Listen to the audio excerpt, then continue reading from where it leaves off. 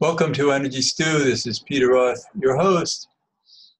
And I'd like to ask you, have you had enough of the angels? I haven't. Wouldn't you like to hear from them again? Yes, and I would too. So that's why I've asked Adria Estribou to be a guest again on Energy Stew, because she's such a wonderful medium of angels. And it's so great. And she and I go back decades in friendship, and so it's wonderful to see her exploring these realms, even though she was always spiritual. So, Adria, welcome back to Energy Stew. Thank you so much, Peter. I'm delighted to be here, and yeah, I haven't had enough of the angels yet either. So wonderful topic. Right, I don't think any of us could, and I must say that very likely we're angels too, and just don't relate to it that way.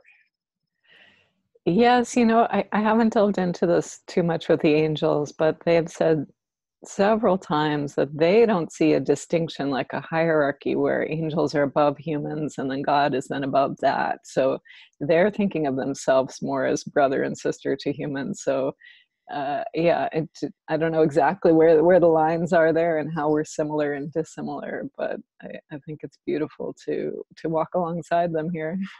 Right, and as much as they feel connected with us at that, let's say, equal level, they can access higher truths, higher understandings than we can normally.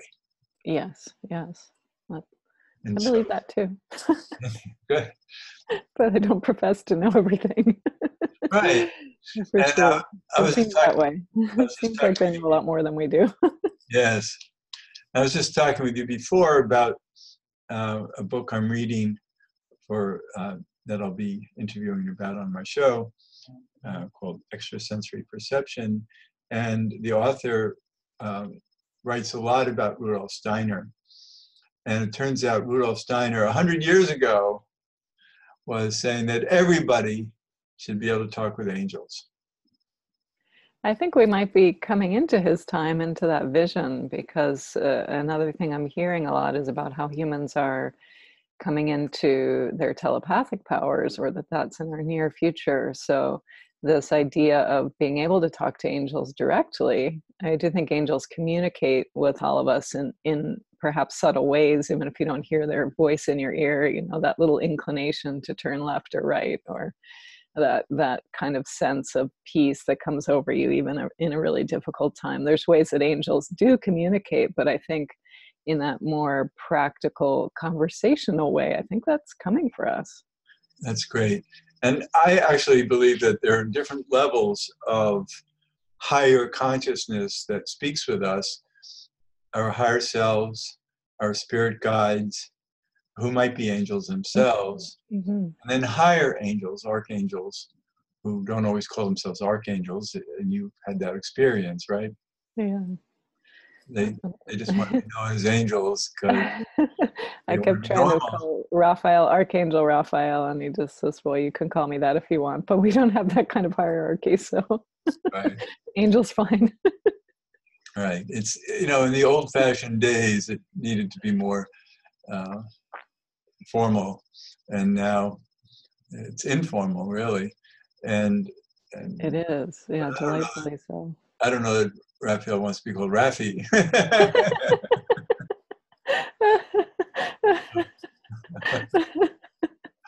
But we're happy to respect his full name, or her full name, depends on how you want to look at it, because you've said before that you don't like to attribute gender to them. Yes, and again, that's not something I've asked them directly, but I just don't have the sense that gender is part of the field they're playing in, not such a characteristic like it is for humans. And yet, even as humans, we've had many lifetimes where we've been living in different genders, Yes. and so we might only know ourselves, at least those of us who aren't transgender, know ourselves in the strict gender that we understand. that we're in right now. Yeah. And yet, maybe in our last lifetime or a few before, we were the other gender. Yes. And it's hard for many people to understand and appreciate that. That's why I think the world is in disarray right now about transgenderism. That a lot of Yeah, if you have that wider perspective that we've all been many genders, at least two, then it's really not a big deal. To choose to change within one lifetime might be newer or less usual, but why is it a big deal if we can, if we switch back and forth anyway in between lives? I guess you have to have a higher perspective about it. Or broader, maybe. Yeah. So you generally recently have been speaking with both Raphael and Ariel. Yes. Have there been any other angels coming through lately? Not lately. Really, the last few weeks pretty solidly has been Raphael and Ariel. And the way they describe it, Raphael is kind of a generalist and also about the heart. And Ariel is about change. And that we're in such a time of change now that Ariel tends to pop up at least once in each session. I think for us, Ariel will have a lot to say because we have a lot of good questions. So we can start, I guess, talking with them. I know you're not a trance channeler, trance medium, that you actually just kind of shift your focus and they speak through you. Yes, I'm a conscious channel, so I'll let you know who's speaking because my voice doesn't change so much. It's not so dramatic. Right, I know. Trance channelers are very dramatic. And we talked about it in the previous show, is that you know when you're being spoken to rather than thinking because you're not trying to think. Yes, and sometimes I'm like that third person at the table. Every once in a while, I just, because I'm really listening to a conversation in a sense between the angel who's speaking and whoever is the client or the person asking the question. And every once in a while, my ego has this kind of funny reaction, like, "Well, what about me? I've got something to say." Or wait, as if you were sitting watching two other people talk for an hour. So it is kind of funny being conscious while. Well, very, very often when I'm with clients and I'm supposedly, speaking from higher consciousness, very often they'll ask me, who's speaking? Is it Peter Roth or is it your spirit guides or mine or, angels? Who's coming through? And they don't want me to be coming through. Yeah, so every once in a while, the ego feels a little bruised about that. Really not, Yes. because I'd rather us hear the angels speak. But it is funny being present at the same time as someone else's. Right, and it feels kind of rude, actually. It's like, trust me that I'm tuned in. And, I know the difference.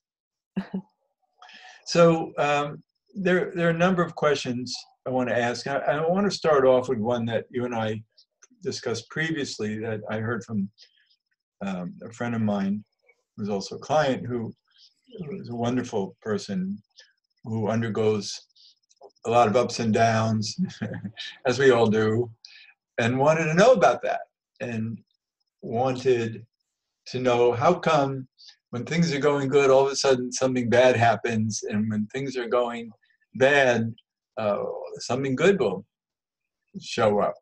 And, it seems to be inconsistent, especially I think more of when things are going well. Let's say you've had a great vacation and you come home to trouble.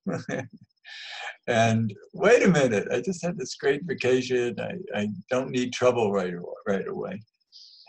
So can you ask one of the angels what that's about? Why do we undergo such contrasts? This is Raphael, Angel Raphael.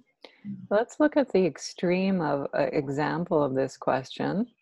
Many times you see this being who seems like they just accomplished everything they were working towards. They just got the Nobel Peace Prize or the Academy Award or the book published or whatever it was that they had strived for so long, and then they die. And you think, oh, you feel so badly for them because couldn't they enjoy it? Couldn't they, embrace those good times?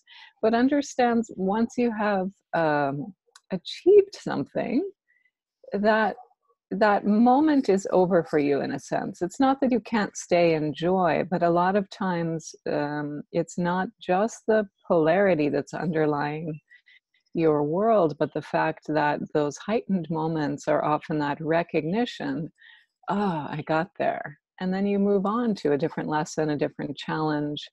And so if you were wanting stasis in this lifetime, you would have perhaps stayed in a different dimension and just coasting on bliss or something else. But if you came into the human experience, consciously so, and there's not another way to come into the human experience, people don't arrive here by accident. If you came into the human experience, you were wanting to learn and grow. And in most cases, growing and learning doesn't happen in this sort of stasis state of bliss and peace. And so it's not that you won't have bliss and peace in your meditations and in your lifetime and for long stretches of time in each day even. But if you remain only in that state, you're not inviting in that little challenge to your worldview, that little challenge to your way of thinking that opens up that window, that opportunity for growth. So in most cases, these dips into challenge, into annoyance, are openings for us, which we can take or not. We can close the door and say, oh, forget it, I'm going back into meditation. Or we can look into it and say, oh, well, what is there to learn here? So it's not that we're being punished or that it has to be that way because of polarity.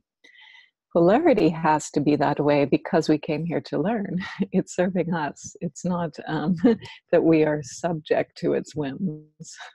Well, it feels that way because all of a sudden there's this shift that we weren't prepared for.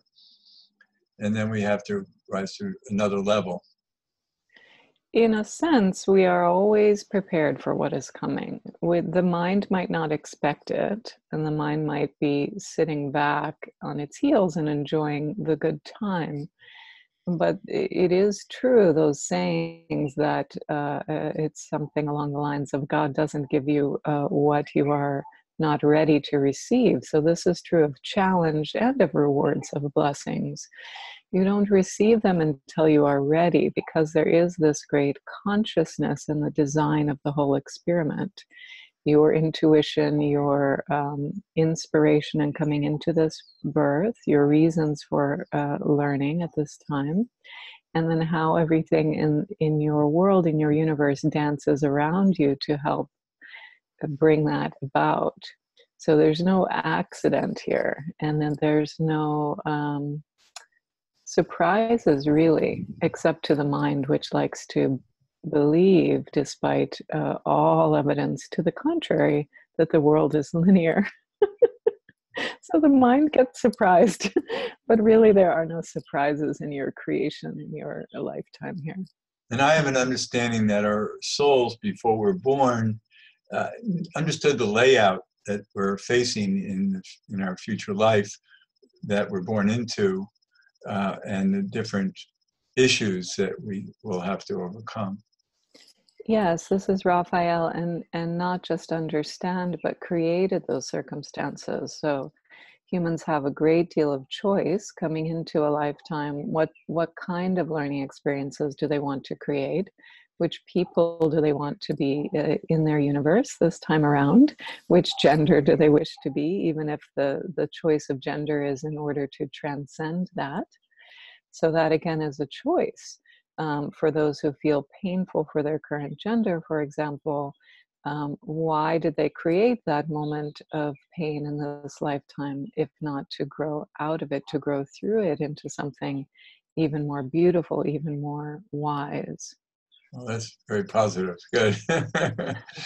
Now, I want to ask about transformation, transmutation, ascension, and a lot of people have predicted there's going to be an event, they call it the event, where we'll be hit by some very high frequencies that will lighten our way more. Do you know anything about that? This is Raphael. From our perspective, this event has happened already. So approximately 18 months ago, there was such a shift for humankind, such a freedom where before there was bondage, that what you are in now is the time of exploring that, of learning what it is, of coming into owning in the sense of feeling comfortable in the skin of your new freedom. It's already yours. So we don't see another, there are more openings, more portals, more windows in an astrological sense, and there will be more beings coming to the planet to help. So yes, there will be more events, there will be more shifts in consciousness. But the large event from our perspective, this sea change has already occurred. And it is in large part why so many people feel so lost right now. It's not because we are in the dark before the light. It's because it is completely unfamiliar to humankind, generally speaking, to be so free. So this is the time now of adjusting to, adapting to the freedom, which is a much easier road. It's a more confusing road because that linear sense of battle, of purpose, was easy to follow. So now when the battle has been won, when the freedom has been gained, it's a little confusing to those who are looking for that singular purpose that they have followed over multiple lifetimes, to be told now, or to come into freedom where you are truly making the choices and not choosing between lesser evils, so to speak, where everything is wide open to joy, to growth, to any kind of experience you want to have here now. That is quite confusing to a soul that has been so limited, in the sense the walls have been so close around you, defining what is possible for generations. And now when there are no walls, it's very, very confusing, but that doesn't mean it's a dark time or a difficult time from our perspective. It just means quite naturally you are in chaos and confusion. Which creates fear and then a backlash to change of people refusing change. Yes, but in a sense, let's stay with this metaphor. This is Raphael, of walls which were there, which now are no longer there. If out of fear, people are going to turn to the rubble and try to hold on to a few of those rocks, that's all right. It's a natural response, but it doesn't mean they're going to erect that same tall wall. So you don't need to be in fear of going backwards. Humanity collectively is not going to go backwards because of this fear response, but it does get less and less over time, the fear, as people test out the new boundaries or lack of boundaries and see what this new way of being feels like. Then the fear becomes less and less as the demonstration is there of what is this time, how is it different. So conceptually, we understand again how it's confusing for those who have been expecting an event that looks like blinding light and the angels visible before them, and a scroll that says, "Here's how it works now," and step this way. It doesn't look like that. It doesn't fit that old concept. But it's much, much better than that. Let's say it that way. We are usually quite neutral, but we must be on the side of believing this is a better reality for humanity because it is so evidently so. That's great. Now I want to ask about a new technology that's coming into our lives called 5G. And Yes. many people are frightened about that. This is Raphael. 5G, in a sense, doesn't fit in the new paradigm. So it is destined to be short-lived, we would say. it just doesn't, the old ways don't hold on for very much longer here. And from our perspective, again, we're not in time, so we can only say this generally, but in the next 5 years or so, these old harmful technologies, or we would say irrelevant technologies, just fall away, because when you have telepathy, for example, when you have other ways of communicating, it's ridiculous to need all of these wires and radiations. They're just improbable and unnecessary. So they do fall away. That's great. Now I want to ask about ETs. And, it's controversial. Most people think, UFOs and ETs are, everyday things, and there are a lot of ETs among us, and maybe there'll be big arrivals happening, disclosures. So what's the story on that? This is Raphael. So here is the beauty of this new time you're in. Each human here will have a choice. So there are some among you who are very, very delighted with the idea of conversing with species from other planets. So for those people, that reality will come into focus, even to the point of intergalactic cities where different types of beings can interact and learn from each other. From those to who that feels very threatening, and they absolutely do not want to encounter anyone other than humans and perhaps dogs and cats and birds in this lifetime, that will also be presented as an option. So it will not be the same visible reality for everyone on the planet. You will have a choice if you wish to interact with these beings or not. That's fascinating. I wonder how that manifests, because you would think that, what I can interact with, everybody will realize. The freedom is there, this is Raphael, for everyone to interact with all of these beings. But again, the freedom is there for any of you to close the door to any of these experiences. You can't close the door to freedom, but you can close the door to experiences and growth. Interesting. That how that manifests is a curiosity to me, because I can't imagine that we can live in separate worlds like that when there is disclosure and we can actually interact with different species from different planets. This is Raphael. This is not exactly the answer to your question, but the best way we can answer it right now. Even now, there is disclosure of landings in the last 20 years, 100 years, but then most of the population assumes that is false, that is just some strange story someone made up. Right. And it's like crop circles. Have that. Yes, but it won't manifest exactly that way, but you can already perceive that it's possible to hear someone say something and just fully disbelieve it. So that's part of what happens. Okay, that makes more sense to me. But it'll happen in ways that their disbelief will prove itself out to them. Yes, it's not meant, all of this change and openness is not meant to be threatening to anyone. So out of compassion, those that want to keep themselves in an experience that looks more like the three-dimensional world they're used to will have that choice, will be allowed to live in that comfort and that safety of the known. Right, good. And so there's so many different questions that I keep coming up with, because we're in such a distorted time of truth, where truth is being challenged by so many people, and there's a lot of corruption and greed that's rising in our government and with others, and people aren't clear.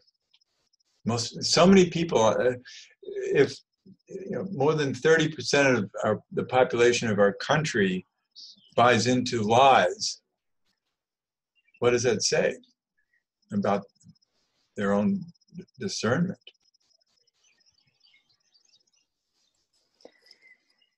This is Raphael. Is the question about what is truth, or how is humanity being duped so much? No, it's more that there are a lot of people who don't want to see the truth. And I think maybe because they're holding on to the past so much that they're afraid of change that truth might bring. From our perspective, this is Raphael, this misperception, there's a history here of humans being tampered with, let's say, their perception of their own abilities being tampered with. So there's a long standing history here. So from our perspective, then, humanity is now coming out of this time of believing false realities that are told to them. And it's again a reason why it's a little bit of a chaos time where people don't quite know what to believe, because the old lies they've been told don't really make sense, but they don't yet perhaps have the evidence in their own life to believe something new or different yet either. So it's why you could have so much questioning, even in the press or in the mass media. The dialogue is there. What is true? Why is this person saying this? And instead of everyone just believing it and going along and not questioning. So you can see already the cracks, the huge cracks there in the willingness to just go along with what people are being told. That's the old way, so it's a strong habit. But already there's those large fault lines in that Right, habit. but I like what you said about it's a habit, and they don't want to break that habit.